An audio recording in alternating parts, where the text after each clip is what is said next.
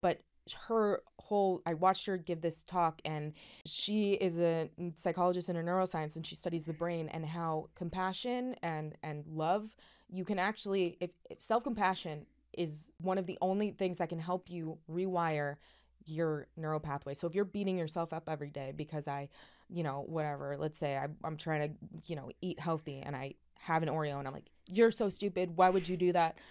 You're so worst. Mm-hmm. Weak. The next day, you're going to do it again because but the second you go like, hey, it's okay, your brain, because when you're shaming yourself, your brain goes into fight or flight mode. You can't you can't change anything. You're just like, okay, nothing, this is how I am.